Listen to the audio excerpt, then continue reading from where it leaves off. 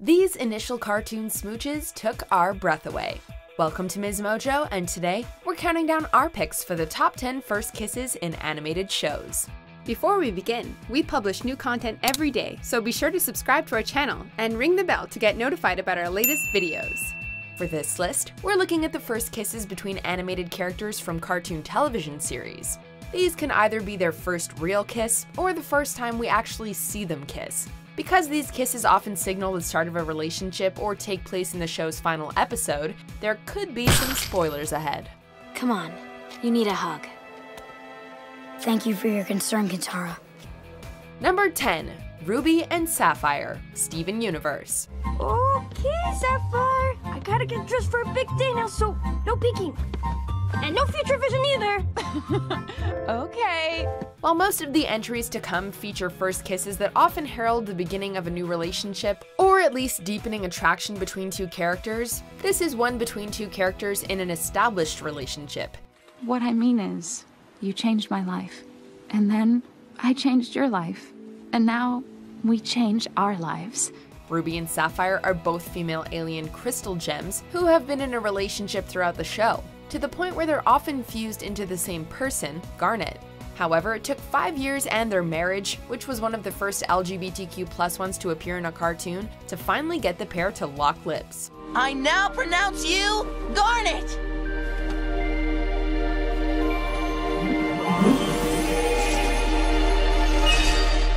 Number 9. Danny Phantom and Sam Manson. Danny Phantom.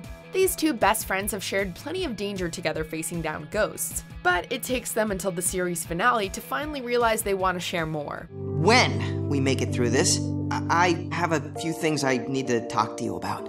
I think I'd be willing to listen. Although Danny and Sam have done a few fake-out makeouts, pretend kisses meant to allay suspicion, this is their first genuine kiss. This whole ride we've been on together, I wouldn't change it for the world. Not one bit. Me neither.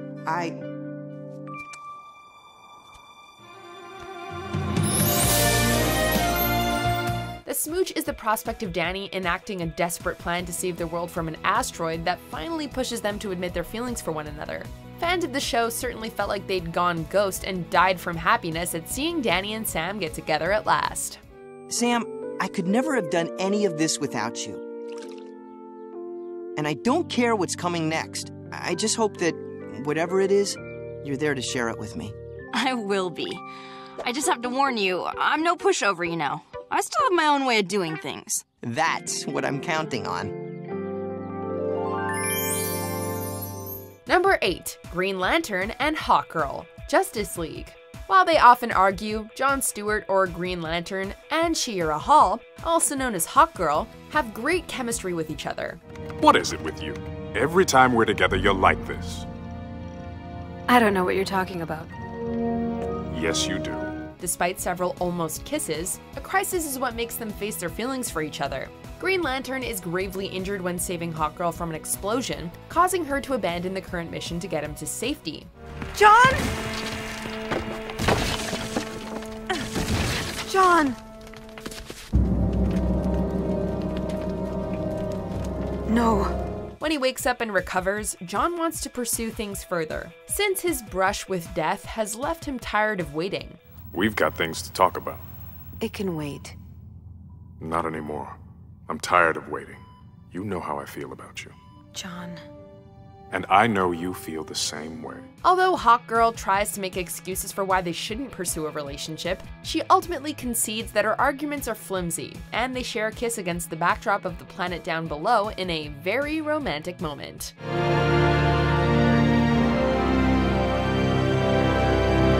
Number 7. Lisa Simpson and Nelson Muntz, The Simpsons. The middle Simpson child, Lisa, has several notable first kisses with Springfield boys, and while it's sweet to see her finally kiss her longtime crusher Milhouse, we had to give our pick to her first smooch with Nelson Muntz. Lisa likes Nelson! She does not! Milhouse likes Lisa! He does not! Jamie likes Milhouse! She does not! Una likes Milhouse! Nobody likes Milhouse! One episode sees Lisa crushing on the school bully and her attempts to get to know him better. Nelson's character is fleshed out and he genuinely has fun with Lisa, culminating in a kiss on a date to the town observatory. My first kiss. I always wondered what it would be like. This ought to shut her up. Hey, this isn't so bad. While Nelson naturally returns to his old ways by episode's end, his kiss with Lisa is still a notable moment for both characters. Oh man, you kissed a girl. That is so gay. Number 6, Gumball Watterson and Penny Fitzgerald, The Amazing World of Gumball. The titular blue cat and his peanut friend, Gumball and Penny have a long-standing mutual crush, and while both of them are aware of how the other feels, they have trouble expressing it to each other. Now that the fairy's curse has been lifted, we can finally seal our love with a kiss. Is this really happening? Because there was no kiss in rehearsals? I kinda improvised. But that all changes when Gumball accidentally cracks Penny's shell when the two of them appear in Beauty and the Beast. While he encourages her to live outside of it, his delayed response in telling her what he thinks of her appearance leads her to shapeshift into a rampaging creature. Whatever is inside, we can deal with it together. Gumball eventually catches up with Penny and tells her how he really feels with a kiss, bringing out her inner beauty. That's not what you are. It's just how you feel. And this is how I feel.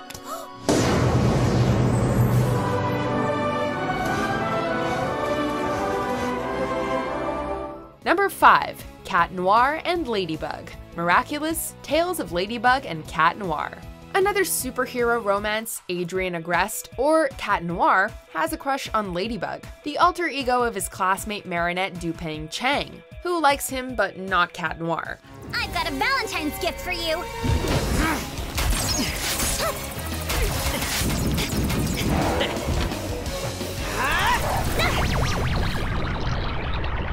As Cat Noir, he frequently flirts with Ladybug, but when a magical arrow that turns love to hate turns him against Ladybug, the only way she can snap him out of his uncharacteristic behavior is with a kiss, to remind him of his real feelings. Finally, I'll find out who you are, Ladybug. Your little secret will be out of the bag. Although their secret identities remain intact, it's still nice to see these two get the kiss they want, even if both of them aren't aware of it in the moment. I look at you and wonder your innermost thoughts and dreams. Yes, your Valentine I will be, our love will be so true. Together for eternity, my heart belongs to you. Well, anyone who writes as sickeningly sweet as you must be your soulmate. It isn't signed. Number 4, Marceline and Princess Bubblegum, Adventure Time. The epic finale of Adventure Time had a little something for everyone, including romance. It would look like will happen, happening, happen, will happen, happening, happen, and there we are again and again. One of the show's more subtle and gradual romances occurs between Marceline the Vampire Queen and Princess Bubblegum, with hints of attraction sprinkled throughout the series. This all culminates in the finale when it looks as though PB is killed, prompting Marceline to take enraged revenge on her attacker. Thanks. The princess is revealed to be alright though, and after a tearful and relieved hug, they kiss, finally confirming fan hopes and theories once and for all. I don't want to lose you again. Hey, I'm a tough gum. Nothing never happening to me. Never. I know, Girl, you phrased that so weird. I might have a concussion.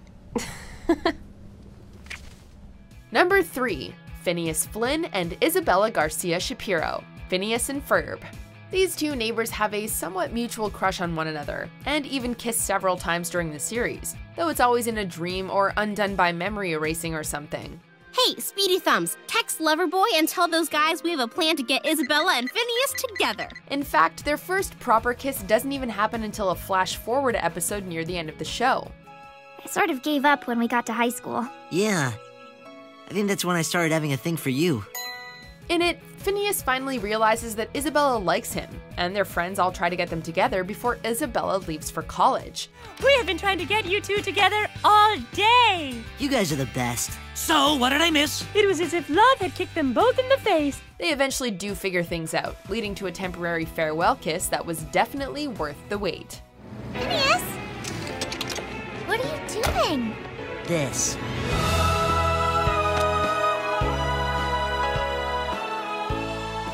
Number 2. Kim Possible and Ron Stoppable. Kim Possible. Longtime friends and partners in crime fighting, Kim Possible and Ron Stoppable are as close as friends can be, despite their differences. Your friend is an excellent customer, still filled with childlike wonder.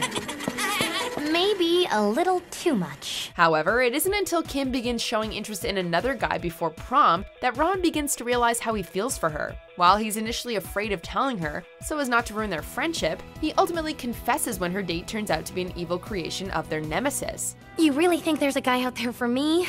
Out there? In here? Oh, really? Sure. After returning to prom together and dancing with one another, they share their first kiss, finally confirming to each other what the audience and the rest of the school already knew, that they're perfect together. Could it be that it's true that it's you? And it's you. Before we unveil our top pick, here are some honorable mentions. I got a problem with you. I've seen your type before. Probably sarcastic, think you're hilarious, and let me guess, you're traveling with the Avatar. Do I know you? You mean you don't remember? Maybe you remember this. Suki!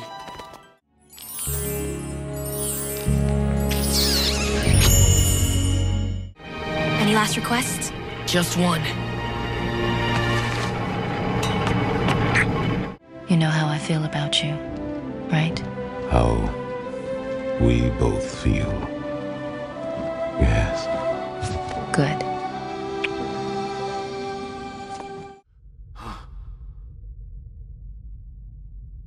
Everybody loves somebody sometime.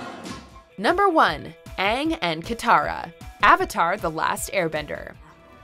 Us. Kissing. Us kissing? What was I thinking? Can you imagine that? The eponymous Last Airbender Avatar and his waterbender friend and ally, Aang and Katara actually share several kisses during the series. But like that time in the cave and when Aang kisses Katara before going into battle, those either took place off-screen or were one-sided. Aang, don't say that. Of course you'll...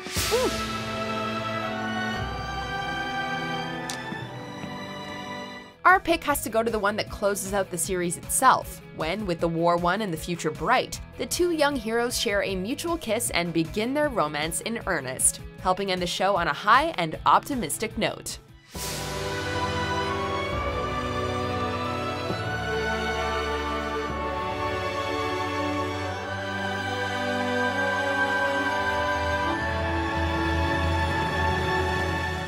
Do you agree with our picks? Let us know in the comments. And hey, if you're a fan of the song playing right now, be sure to check out the music video for it right here. I feel it in my bones.